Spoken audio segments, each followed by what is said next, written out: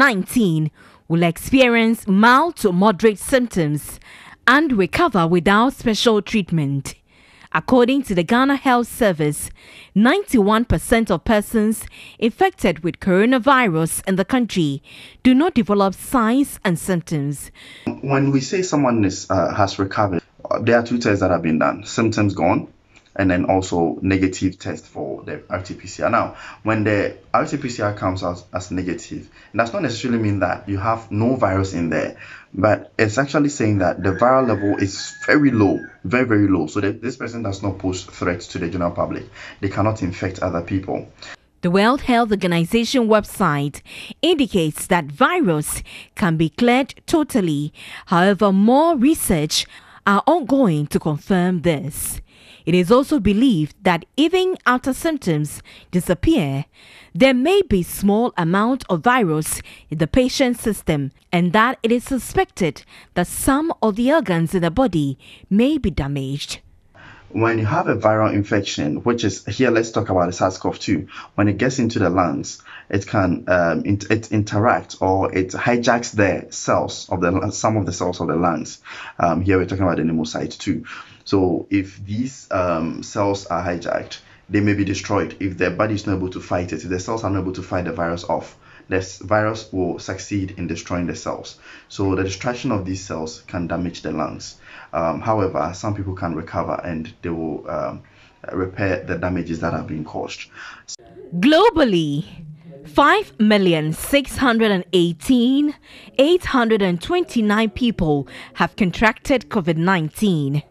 Ghana's COVID-19 case count has risen to 7,117 cases, with 2,317 persons recovering from the disease as at May 27. There have been calls by a section of Guineans to ease restrictions on public gathering. Though the president is yet to make any announcements to that effect, persons close to government have been given subtle leads of a possible easing of these restrictions. William Evans Inkum has been engaging the clergy to ascertain the readiness of the church. He joins us live from Kumasi. The states, the restrictions are eased. But let me just get closer and speak to the head pastor of the CCC for him to tell us what arrangements they have made in order to ensure as far as COVID-19 is concerned. One will say you command one of the largest congregational sizes in the Ashanti region as far as your church is concerned. We're looking at over 3,000 members in your church. What measures have you put in place to ensure that one of the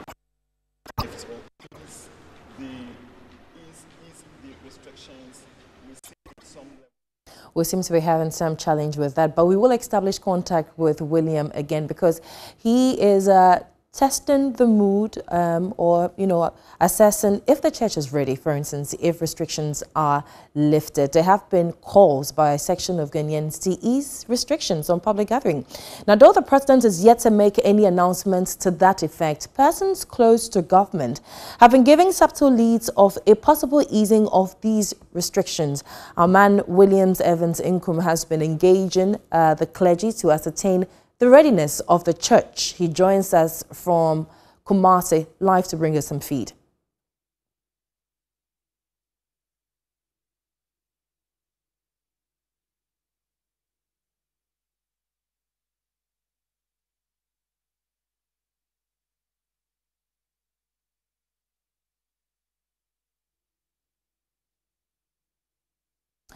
We'll get back to that story later. But government has launched a 6.8 million cedi postgraduate scholarship training in specialized medical areas.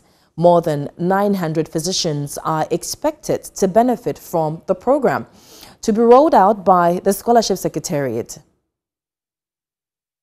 918 physicians drawn from the Ghana College of Physicians and Surgeons are to undertake specialized training to manage critical diseases such as the coronavirus. The 6.8 million cedis is to be disbursed through the Scholarship Secretariat. The intervention forms part of government's determination to improve healthcare delivery in achieving the SDGs by 2030. The Ghana College of Physicians and Surgeons has produced more than 1,000 specialized physicians and surgeons as at the end of 2019. The Vice President, Dr. Mahamadou Bawumia, who launched the program, charged beneficiaries to exhibit a higher sense of commitment in their training. The government stands ready to play its part, even with all the fiscal challenges now imposed on us by COVID-19 challenges. We have to save lives, and that there's no cost that you can put or price that you can put on a human life. And the COVID has taught us all that it is important to make those investments, even though they may be very expensive, but you are making those investments for the future of this country. The Health Minister, Kweku Agyeman-Manu, cautioned against undermining the training of staff in the sector. Konfanochi sponsors a young lady doctor, comes to the college to specialize. She wants to go to a lower facility in the district to serve there. Konfanochi says that you have to pay for the bond before we allow you to go. So even when willingly, some of the young people want to leave the tertiary facilities to go to the district to serve, not until we find a way to pay the money they spent on her or he or him, they can leave. The Registrar of the Scholarship Secretariat, Kingsley Agyeman, recommended a collaboration with the college to finance most of their skill development programs. The leadership of the Scholarship Secretariat appreciated the challenges faced by the Ghana College of Physicians and Surgeons and gave assurance to extend the needed support as required, reiterating the fact that it aligns with the government desire for our dear nation to attain Agenda 2030.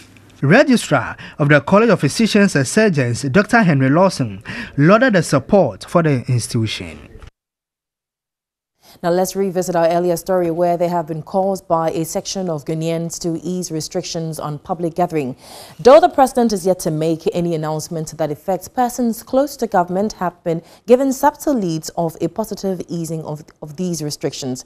William Evans Inkum has been engaging the clergy to ascertain the readiness of the church. He joins us live from Kumasi.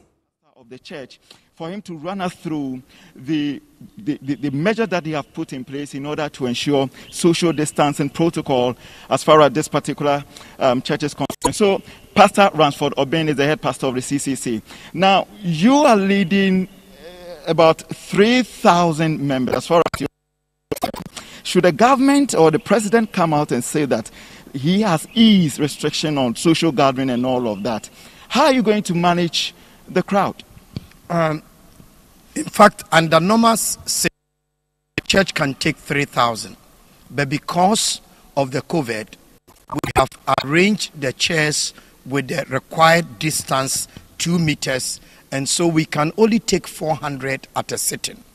And because of that, I've already informed our members. We have texted them, we have called them and told them, and we've told them that we are going to have 6 services every weekend. We'll have 2 services in the morning on Saturday, and then on Sunday we are going to have 4 services, and every service will be 1 hour.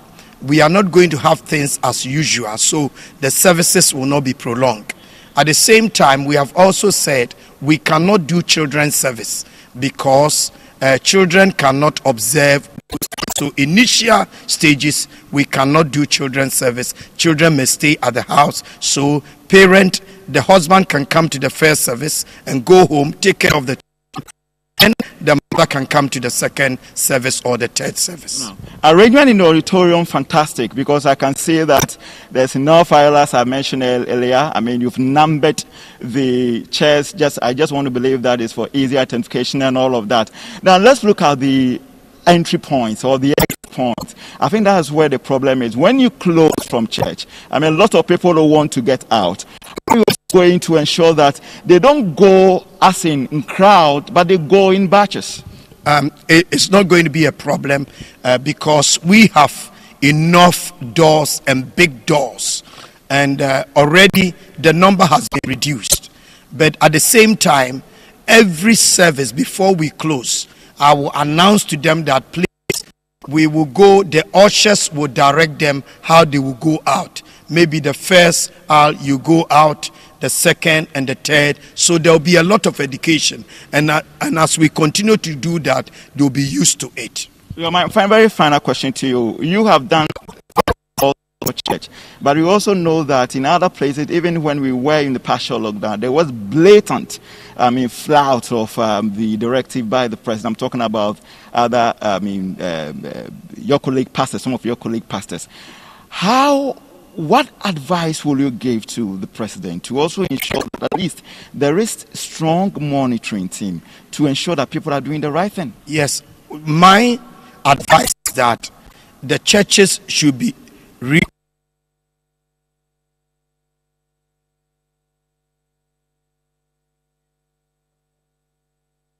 monitor the churches, that every church that says that is ready, they shouldn't take them by mouth. They should go to the church premises. Look at the way they've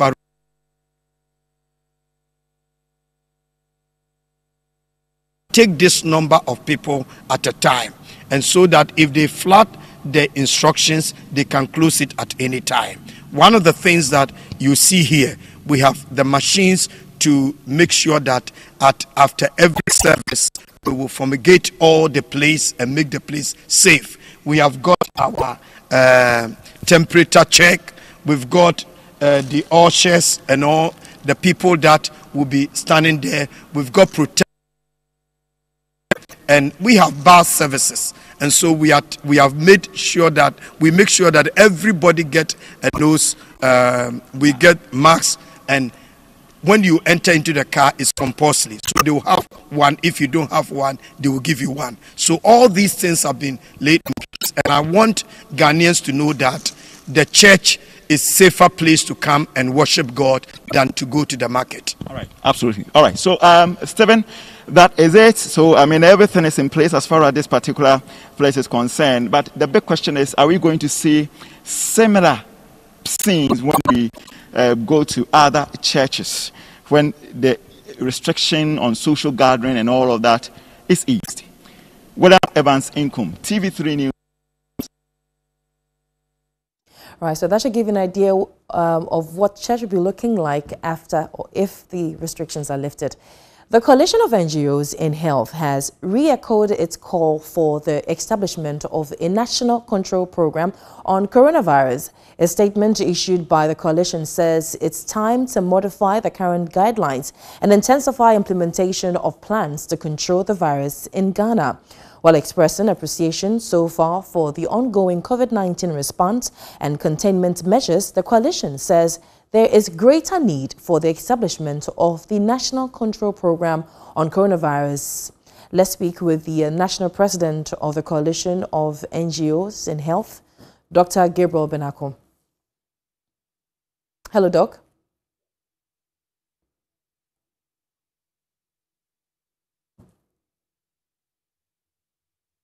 We're still staying with issues of COVID-19, where the Coalition of NGOs in Health has re-echoed its call for the establishment of a national control program on coronavirus.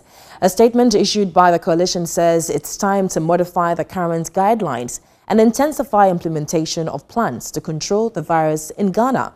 While expressing appreciation so far for the ongoing COVID-19 response and containment measures, the coalition says there is greater need for the establishment of the National Control Program on coronavirus.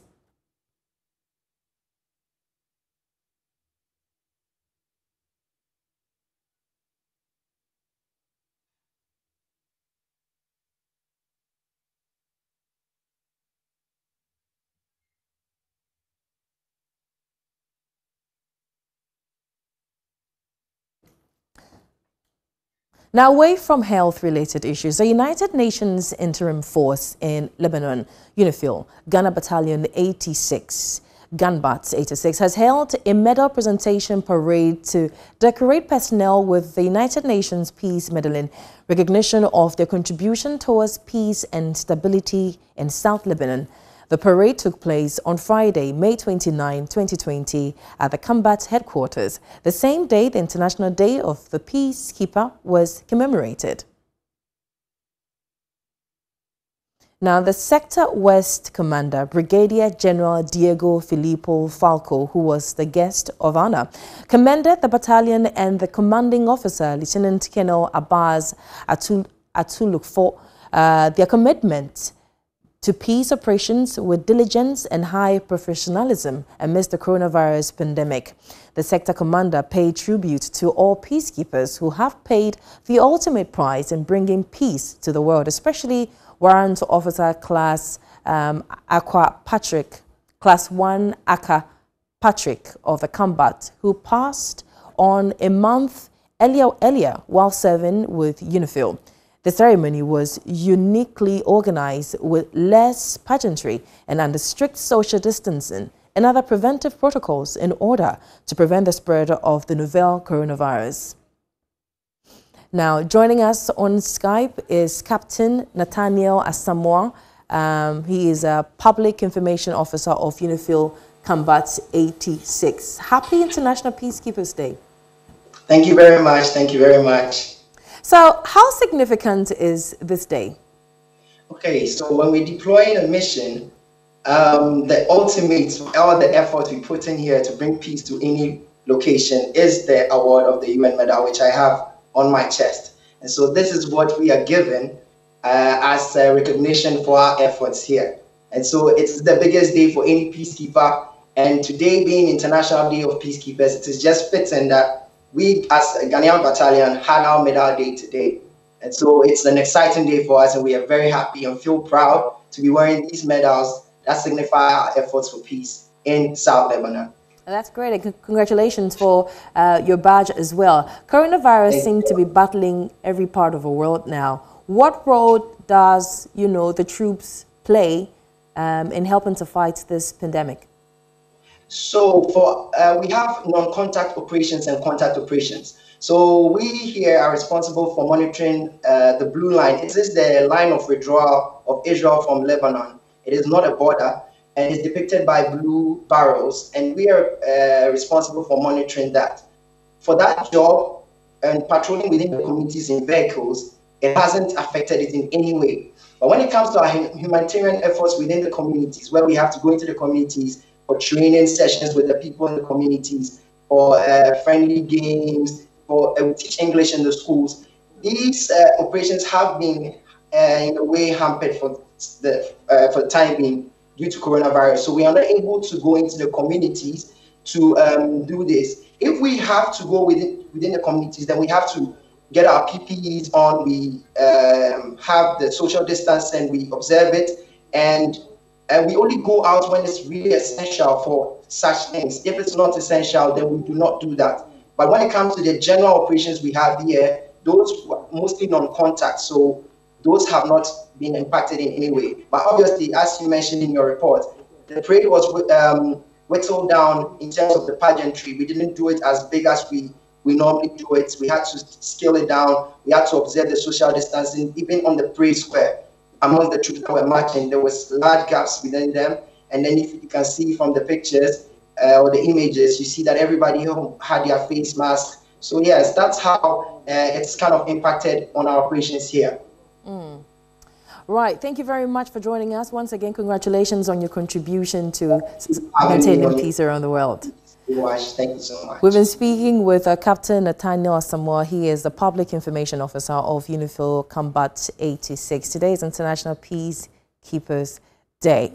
Still watching Midday Live. Now, the United Nations Interim Force in Lebanon, UNIFIL Ghana Battalion 86, has held a medal presentation parade to decorate personnel with the United Nations Peace Medallion, recognition of their contribution towards peace and stability in South Lebanon. Now, the parade took place on Friday, May 29, 2020, at the combat headquarters. The same day, the International Day of the Peacekeeper was commemorated. The Sector West Commander, Brigadier General Diego Filippo Falco, who was the guest of honor, commended the battalion and their commanding officer, Lieutenant Colonel Abbas Atuluk, for their commitment to the peace operations with diligence and high professionalism amidst the coronavirus pandemic. The sector commander paid tribute to all peacekeepers who have paid the ultimate prize in bringing peace to the world, especially warrant officer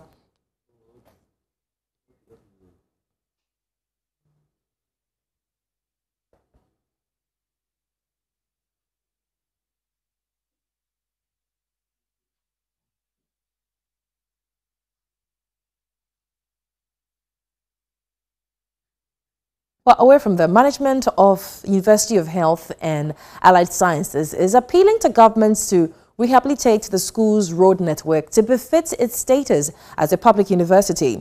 No single stretch of road at the university campus is tarred. Robert Abilbus reports. The University of Health and Allied Sciences, the first public health university in the Volta region, was established by an Act of Parliament. It is the first public university in the Volta region and the only state university wholly dedicated to the training of healthcare professionals in the country. The university currently runs 17 undergraduate programs in 6 schools, 5 postgraduate programs, and 2 institutes. The main campus at Soko de Loco has only 1 school with administration structure completed. The 17.3-kilometer road network started by USS UA Ghana Limited construction has been abandoned. The contractor allegedly abandoned the work 8 years ago and left with only 15% of work done. Vice Chancellor Professor John Owusi Japon described the current state of the road as terrible. I wonder whether there is any university in the whole wide world with such roads. All attempts to get the road fixed has not yielded the expected results. Professor Owusi Japon disclosed that for the past 4 years, management has been trying to re-award the contract. So the current roads minister has promised that he's going to intervene. Indeed, 2 years ago when we were visited by His Excellency the President, he directed that this should be a priority. And the roads minister promised that he was going to help us with this. Well, I believe he's having some challenges, but we really need the intervention now. The situation is worse off, particularly in this era of COVID-19 pandemic, as the university has been selected as a testing center which certainly attracts vehicles carrying samples every day to the university. Some of the drivers who carry COVID-19 sample from Hohoi, Pando, Dambai, Krachi, Inkwanta and Jasikan to the center share their frustration about the road network. It's very bad. Sometimes they carry out the bus will open by itself because of the road. Now, President Donald Trump's tweet from his profile suggesting it violates rules, and this is reference to the Twitter rant that's going on now. But Twitter has replaced that tweet with a warning, and that can be viewed by clicking on it. It is the latest in an escalating war between Twitter and the White House. But Mr. Trump was tweeting about protests in the U.S. city of Minneapolis following protest over the death of a black man in police custody. The president said he would send in the National Guard and follow that up with a warning that when the looting starts, the shooting starts. Pakwesi Asare is my colleague and joins me via Skype from the U.S. to share some light on this.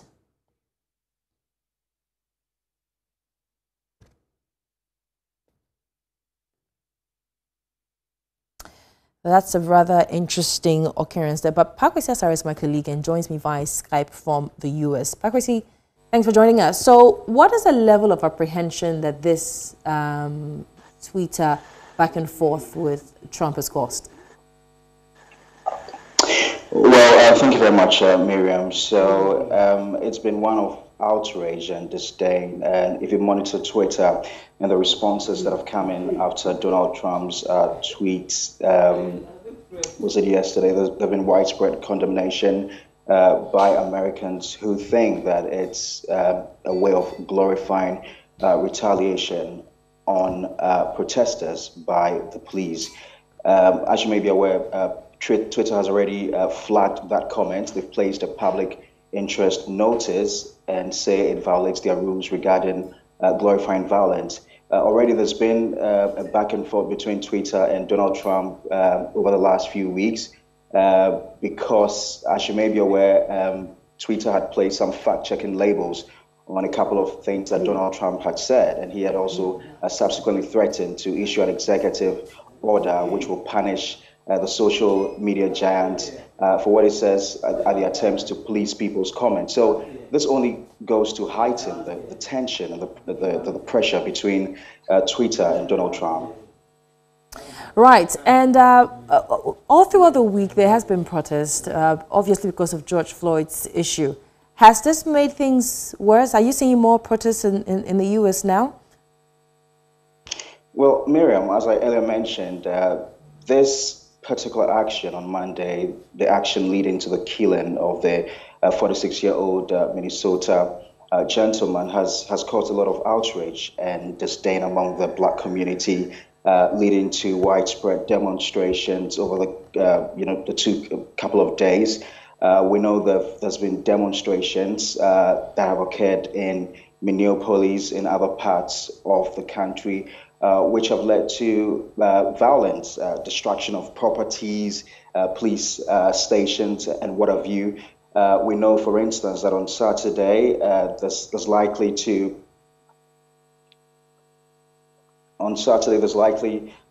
be a rally held in somewhere Nashville, which has been dubbed the I Will Breathe rally against police brutalities and white supremacy. So it appears that the people will stop at nothing to have justice served.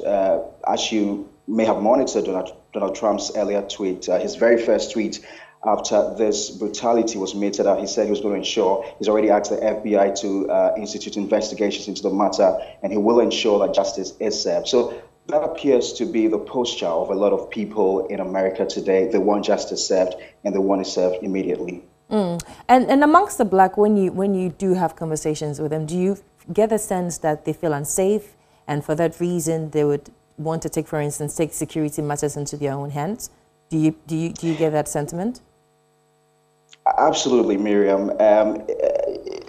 I monitored a statement by the likely presidential candidate for the Democratic Party, Joe Biden, who said the nation will only heal if such issues of white supremacy and police brutality meted against Black people and minorities are addressed. And he suggested, for instance, that there appears to be some kind of apprehension and fear amongst Black Americans, and justifiably so. They feel that there appears to be some discrimination when it comes to police handling of issues. Clearly, we've recorded a number of deaths involving Black Americans, involving minority groups in the United States. And when you look at the same instance when it comes to white people, there appears to be some kind of a difference. And so people are worried that the cases are getting one too many. They want the issues addressed as early as possible. And until that is done, people will have to take their own personal security quite seriously. I've been speaking to a number of people since this issue broke out, have a couple of friends in other states in America, and it appears people don't feel safe, they don't feel protected enough, and they feel that a lot has to be done. And that's why you're seeing a lot of pressure being mounted on the federal government. We know that Black American musicians, celebrities have added their voice to what's happening. We know the church has also added its voice. There's a lot of pressure being mounted on the federal government to ensure that something is done, and is done as early as possible, Miriam. Absolutely. And you are a Black student, obviously, in the U.S. How are your lecturers reacting to what's happening? It's not any different from how other minority groups are reacting to what's happening. But again, you also have to be careful how you voice out your fears and frustrations. People are generally keeping to themselves and, feeling more comfortable amongst their secular group of people. And it's fair to say that it is not a widespread view amongst even the white people. There are a number of white people who feel outraged and disgusted about what appears to be happening. The fact that there's some kind of discrimination against Black people. And so People want to see an end to this as early as possible. As you may be aware, even during the demonstrations, which led to destruction of property in some police facilities, a CNN reporter, journalist, was also arrested only yesterday. We know the CNN has issued a statement, condemning the arrest and saying that it's a violation on the First Amendment. So, we're just hoping that things will normalize as soon as possible. Right, Pakwesi, thank you so much for sharing some light on this. Pakwesi Asare is our colleague from in the United States at the moment, giving us some updates on what's happening with Donald Trump and Twitter. There's more news on Midday Live in just a few. Stay with us.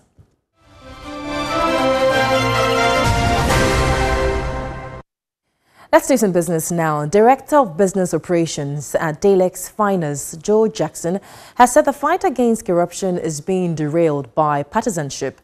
He was reacting to an auctioneer's assertion that Alfred Woyome's property on sale after a court order is not being purchased for fear of the property being reversed in the future by a different government.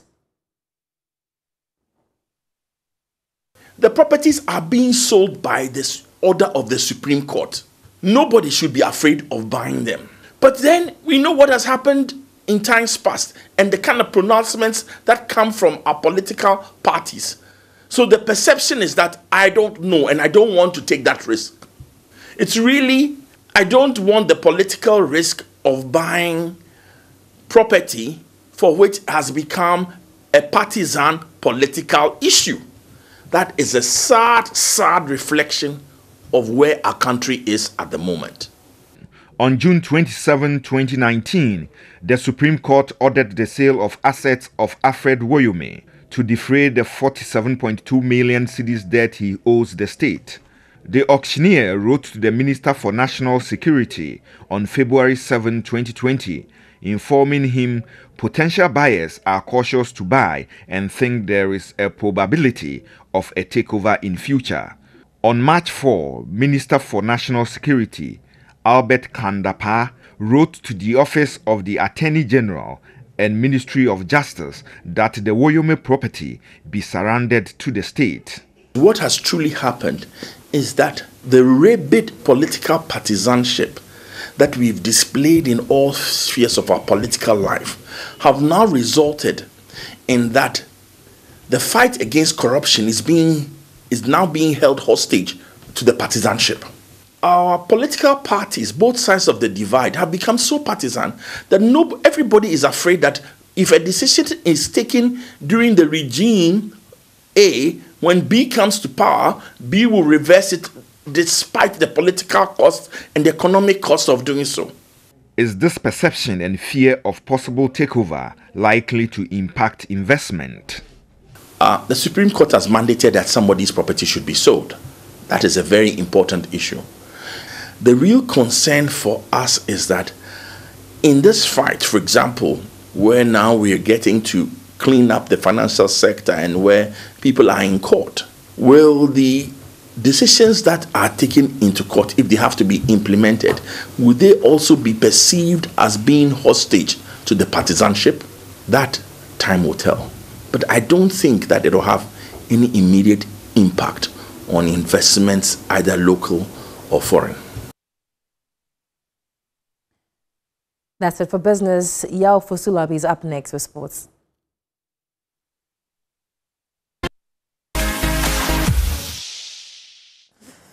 Let's start with music and reggae. Now, renowned reggae musician Anthony B has called for a collaboration between dancehall artist Shatta Wale and Stonebwoy. He says there's nothing wrong with young musicians competing, but not in a manner that could lead to violence. He spoke to Black Hobby on 3FM 92.7.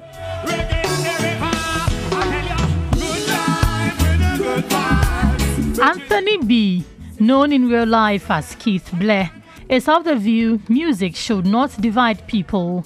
The legendary reggae artist said even though he does not live in Africa, he is disappointed about stories on social media about Shatta Wale and Stonebwoy being violent just as Mavado and Vybz Kartel. He admonished young musicians to be role models. I was checking out the social media and I realized that Shatta Wale and Stonebwoy was going at it like a Vibes Cartel or a Moban. I started to put out a little message that no, sir, we don't need that. That's not the side of the music. We have to live together because we are the role models that the youths in the ghetto trying to be, trying to emulate. And once you become popular, even if you never see yourself as a role model, you have to know that once you become popular, you start to inspire and influence youths. So you have to take that now as a responsibility. He said it will feel good if Shatta Wale and Stonebwoy collaborate on a song and perform it together, but should not be forced to do so. When I look on both of them platforms, just the other day I see two of them riding bikes together, doing things together. So I'm an entertainer. So I know when entertainers come together, you understand? And sometimes we can't force that energy, you know. But yeah.